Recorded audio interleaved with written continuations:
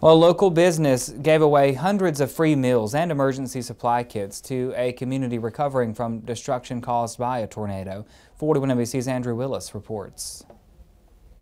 Behind me, volunteers are preparing to distribute over 500 meals, including bags filled with snacks and bottled water, to community members of Milledgeville who were affected by the tornado that touched down Monday. Dozens of cars lined up in front of the East Annex building in Milledgeville to receive free meals distributed by the Forrest-b-Johnson-and-associates law firm. Attorney and president of the firm, Forrest B. Johnson, jumped into action when he heard Milledgeville was hit by a tornado.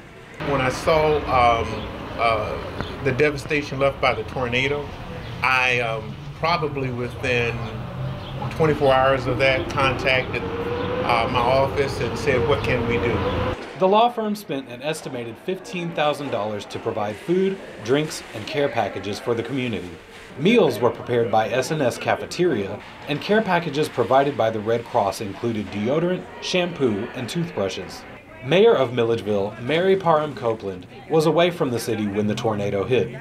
Though devastated by the destruction, she expressed her gratitude for Johnson's efforts. With him stepping up, helping us out, making sure we're taking care of the underserved, those that's been through the destruction of this tornado, it has just floored me. One Milledgeville resident who picked up a meal and a care package said she was just 5 blocks away from the path of the tornado. Our lights went out for 11 hours, and I had food to spoil in the freezer and refrigerator. But I thank God, no one was hurt in Milledgeville. No fatalities, and I thank these great people for donating, Forrest B. Johnson, for donating this to us. We need it. We need it. For Johnson, Milledgeville is an extension of where he calls home, so he knew he had to help the community in any way possible. I think that if you've been blessed to have, I think the greatest next blessing that you could have is to give, and to reach out to those who are not quite as fortunate as you are, especially in a time of need.